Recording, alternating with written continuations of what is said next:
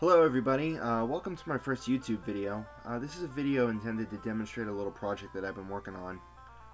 Anybody who's ever emulated an NES game, this will be a familiar scene. I'm just playing the original Donkey Kong in the emulator FCEUX.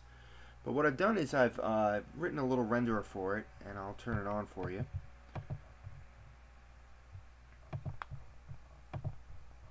And voila! It's a Voxel Engine. It's taking every pixel in the game and rendering it in 3 dimensions. So we can play the game in a completely different perspective, different style.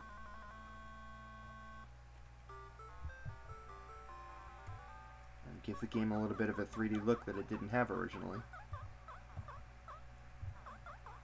Now, while this is running, you can use the mouse to completely control the camera. You can switch to any perspective you like, zoom in, zoom out, kind of get the look that you're trying to achieve. Whoa.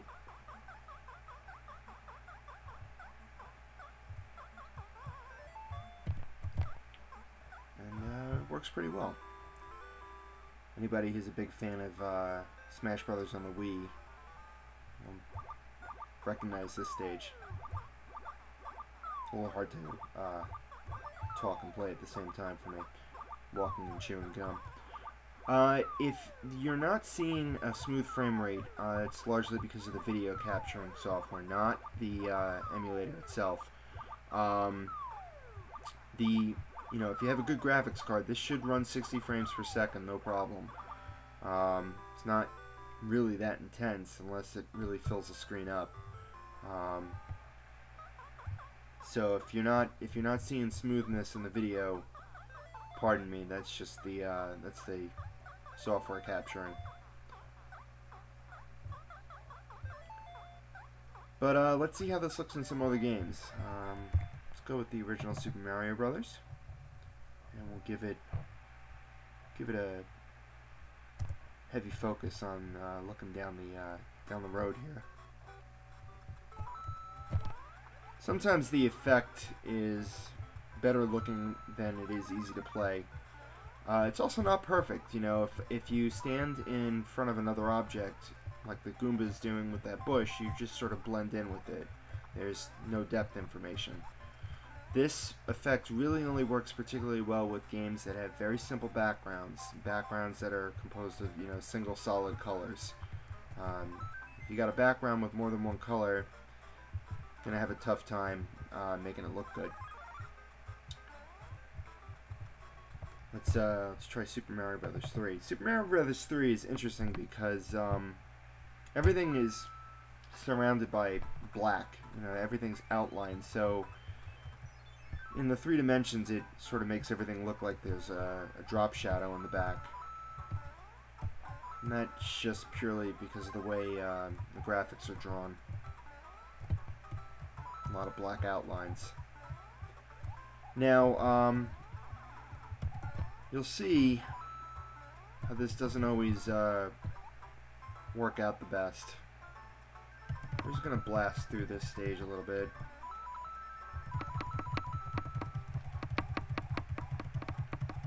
And whoa.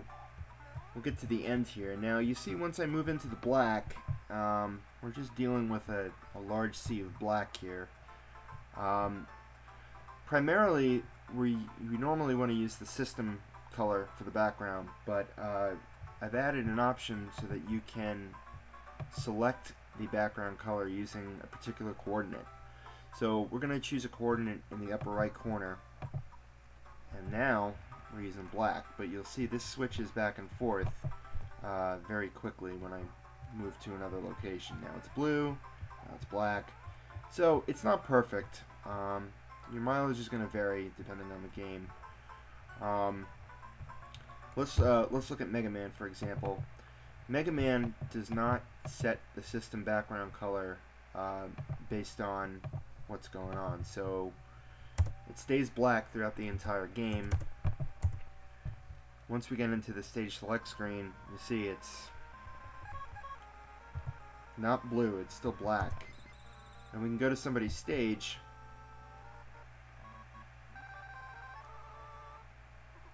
stays black. So, but we can change that.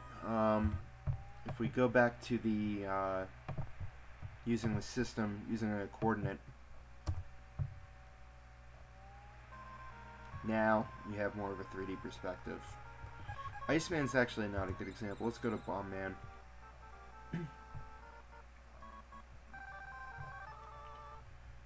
Again, unfortunately, this doesn't work well with every game you're going to try. You have to experiment a little bit. Find out which games give you the best effect. If you're zoomed in a little too close, it can be hard to see what's going on. There we go. So there you have it. Games that don't work well are games that have top-down views, like Final Fantasy. When you're looking at the map, the effect just isn't particularly good. Let's get going in this pretty quick. So here you see it's oh wait, we're not using the system color. Just not a great effect here. However, it is kind of cool when you get into a battle. Oh, there you go. A little bit neater looking. So you'll have to experiment a little bit to see which games work best and which games don't. Obviously, like I said, old school games work particularly well. You play Galaga from the perspective of the ship.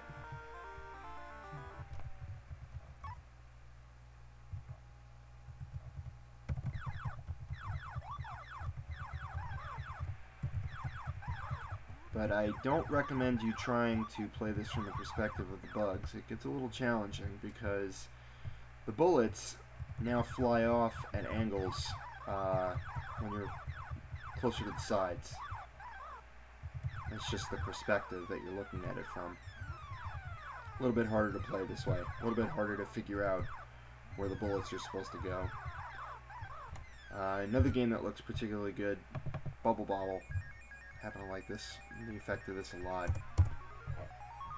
Let's zoom in a little bit.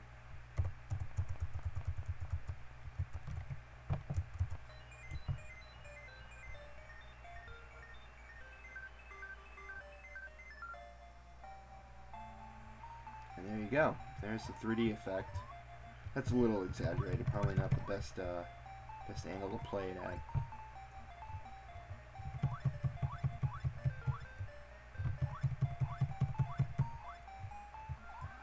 There we go.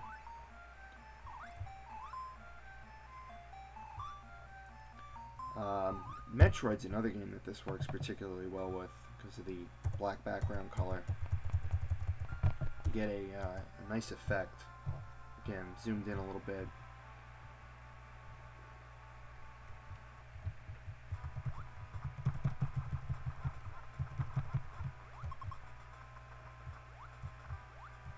Cutting off the top a little bit. I'm a little too close, but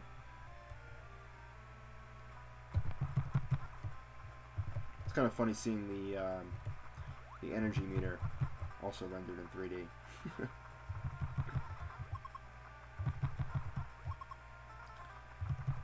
So there you have it. That's pretty much the idea behind it. Let's switch to something. Oh, Gradius 2 looks particularly good like this too, actually.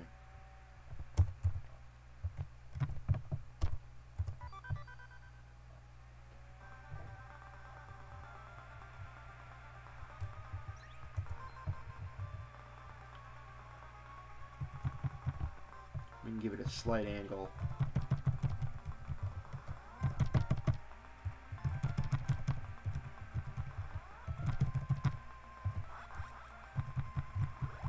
Makes it a little hard to see the power-up meter at the bottom, but if you know what you're doing, it shouldn't be a problem.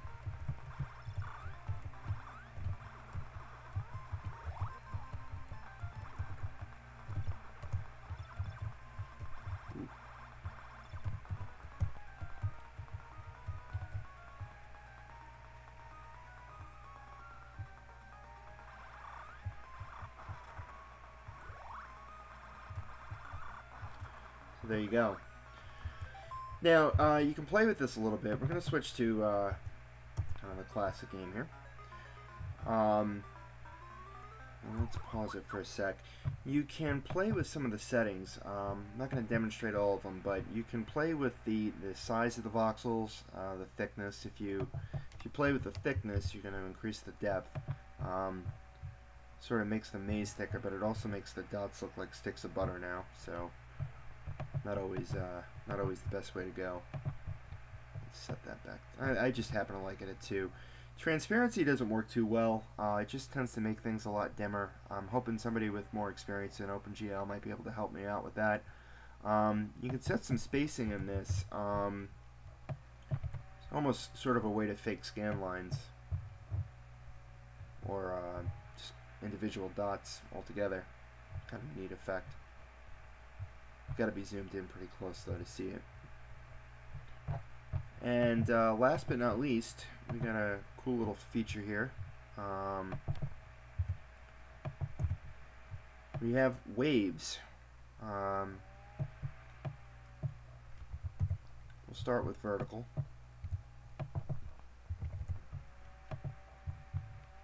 Try playing with that. That gets a little challenging after a while. And it's not too bad this way, but it's a little tough to stick with.